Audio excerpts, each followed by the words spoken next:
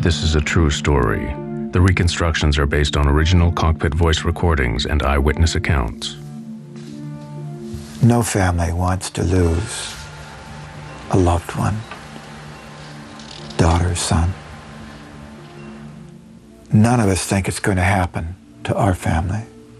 We read about these horrible crashes and we think, thank God, and chances are it won't happen to us. The odds are in our favor.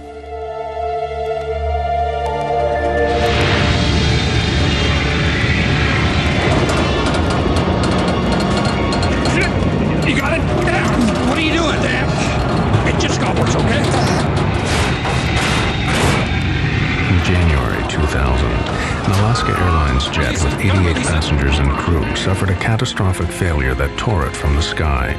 A shocking chain of negligence and error led to disaster. When a whistleblower mechanic from the airline tried to sound the alarm about faulty maintenance procedures, he was suspended from his job. This investigation exposes deeply worrying shortcomings in maintenance and regulation that afflict the airline industry. It shows how a series of devastating errors combine to produce a tragic accident, one that could happen again.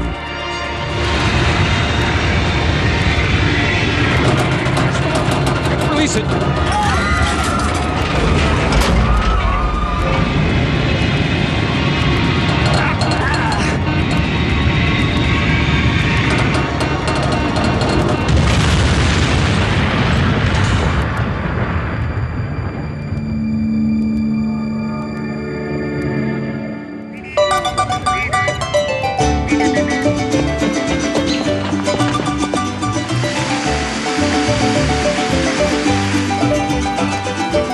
Puerto Vallarta is a popular holiday resort on the Mexican Pacific coast, one of several Mexican destinations served by Alaska Airlines. Colleen Worley went there to celebrate a family birthday. The 34-year-old was a keen traveler who spoke Spanish well and had visited Mexico many times.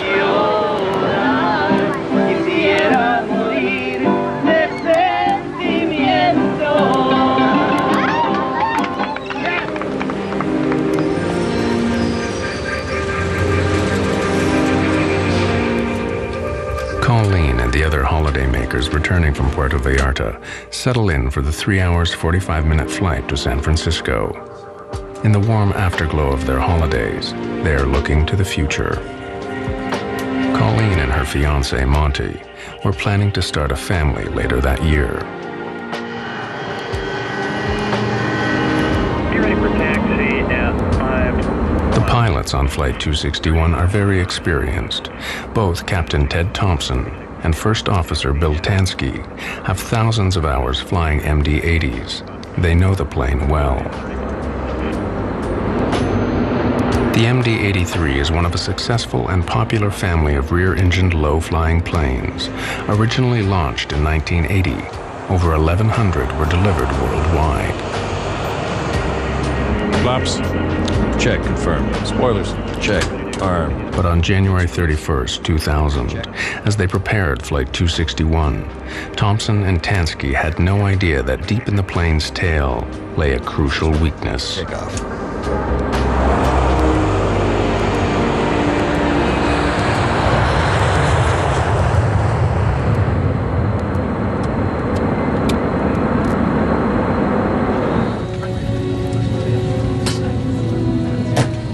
Colleen Worley and her fiancé Monty were planning their forthcoming wedding.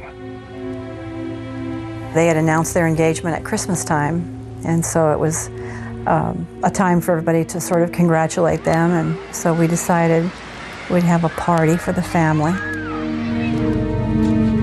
Abby Miller Bush had visited Mexico with her husband Ryan and their friends to celebrate her new job at Microsoft.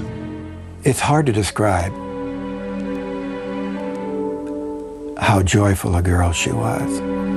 She was well known for that care that she had in her, a trait that you can't put a value on. Dean and I had been there a lot together, and it was the first time that he went without me. Dean taught me how to play. He was always up. He told jokes a lot. People described him kind of as a puppy dog. Shortly after takeoff, Captain Thompson and First Officer Tansky get the first sign of trouble. The horizontal stabilizer on the tailplane won't move. The pilots carry out a standard checklist to try and free the stabilizer. Stabilizer trim switch. Normal. Circuit breakers. Reset if tripped. D9, D10, D11, okay. The stabilizer on the MD-83 is a 40-foot wide surface at the front of the tail. It's like another wing. Together with the elevators at the rear of the tail, the stabilizer is used to adjust the angle of the plane in flight. The stabilizer wasn't moving. Thompson and Tansky assumed that there was a fault in the electric motors that move it up and down. They believed they could fix the problem. They had no idea they were in great danger. What they dealt with was something that really snuck up on them. It was not supposed to be a big deal. If it had been, they would have turned around and gone back in to the Mexican airfield they came out of. So it's perfectly all right to troubleshoot it.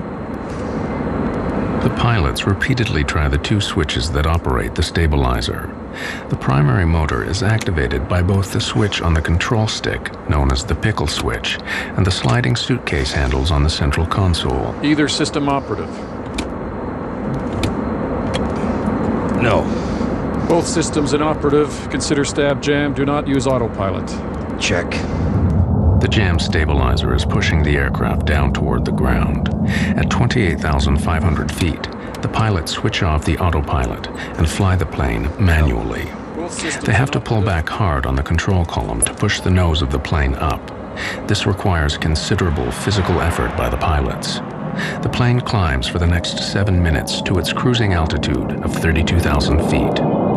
As they fly up the coast, the pilots contact their airline's maintenance department for assistance. Maintenance, we need to know if any faults like this got reported recently for this aircraft. Whether there are any switches that we might not be aware of that can get those motors turning again. Roger 261. I Have verified no history on your aircraft in the past 30 days. No, we didn't see anything in the logbook. I use the example of the average layman, I think, can understand. If you try to start your car and it doesn't crank, you try jiggling the key in the socket and then try it again. And I think that the crew was probably understandably going through a lot of these, well, maybe it'll work now, or let's try this, let's try that. The pilots need to think about what will happen when they descend for landing. How will the plane behave? Will they be able to control it? But several minutes after requesting help from the ground, they are getting no advice. As Flight 261 approached Los Angeles off the coast, the problems on board were about to get far worse.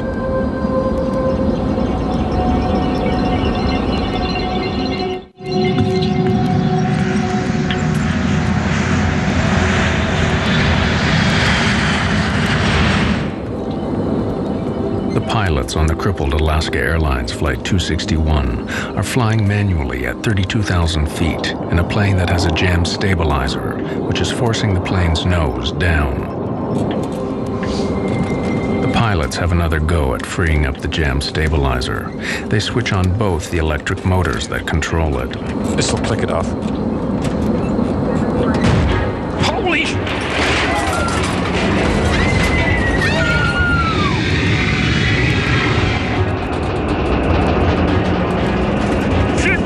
You got it down! What are you doing, damn? It clicked off! From 31,000 feet, Flight 261 plunges downwards for over a minute. The pilots battle for control. It just got worse, okay?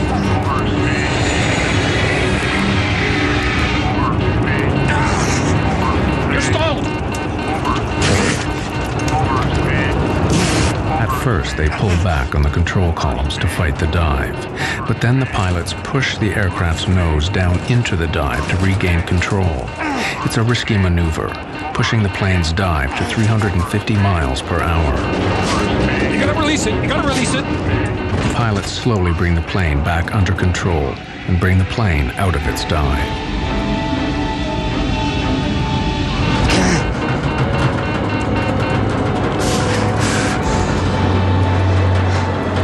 Let's get speed brakes. Give me high pressure pumps. Okay. Help me back. Help me back. Okay.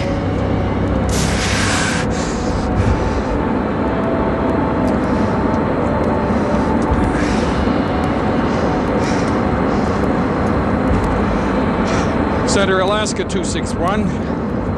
We're in a dive here. I've lost control. Vertical pitch. Alaska 261, say again, sir. Yeah, we're out of 26,000 feet. We are in a vertical dive. Not a dive yet, but we have lost vertical control of our airplane. Just help me. Once we get the speed slow, maybe we'll be okay. Maintaining level flight is not easy. The jam stabilizer continues to push the nose of the plane down. We're at 23.7. Request. Yeah, we got it under control here. No, we don't. Okay. Okay. To counteract the downward force of the stabilizer, the pilots use the elevators, movable panels at the back of the tail, linked by cable to the control column. The pilots pull with all their might. The fate of the plane hangs on the strength of their arms. In the cabin, frightened passengers try to recover from the terrifying plunge. They have no idea what might happen next. Holiday memories are replaced by the fear of dying. Dean was one of these people who would talk to whoever was around him. I'm absolutely certain that he was talking to the person that was sitting next to him on the plane. I'm sure that they had a connection. Colleen was very unique from my other kids, and she loved to travel. She was a beautiful girl. But here was a 25-year-old who was like she had her own private rocket ship. She was really going places.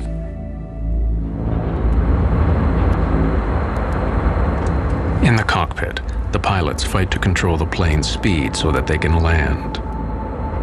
They've got a handful of airplane. They get her stabilized, and they're now in a situation where they make the decision properly to go in on an emergency landing to Los Angeles International. Let's take the speed brakes off. No, leave them there. It seems to be helping. Damn. Okay, it really wants to pitch down. Okay. Don't mess with that. I agree with you. With the plane under temporary control, the pilots make the fateful decision to do some more troubleshooting. They need a block of clear space around the aircraft in case they lose control again. They contact air traffic control. Alaska 261, say your conditions. 261, we're at 24,000 feet, kind of stabilized. We're slowing down here, and we're going to do a little troubleshooting. Can you give me a block altitude between 20 and 25? Alaska 261, maintain block altitude flight level 200 through flight level 250. The pilots now have clear airspace above and below the plane. They try to figure out their next move. You got the airplane. Let me just try it. Okay. How hard is it? I don't know. My adrenaline's going. It was really rough back there for a while. Yeah, it is. Whatever we did is no good. Let's not do that again. Yeah, it went to full nose down. It's worse than it was before? Yeah, we're in much worse shape now. The pilots know this is no mere electrical problem. From what they've experienced, they assume the stabilizer is now jammed. I think it's at the stop, full stop, and I'm thinking, can it get any worse? But it probably can.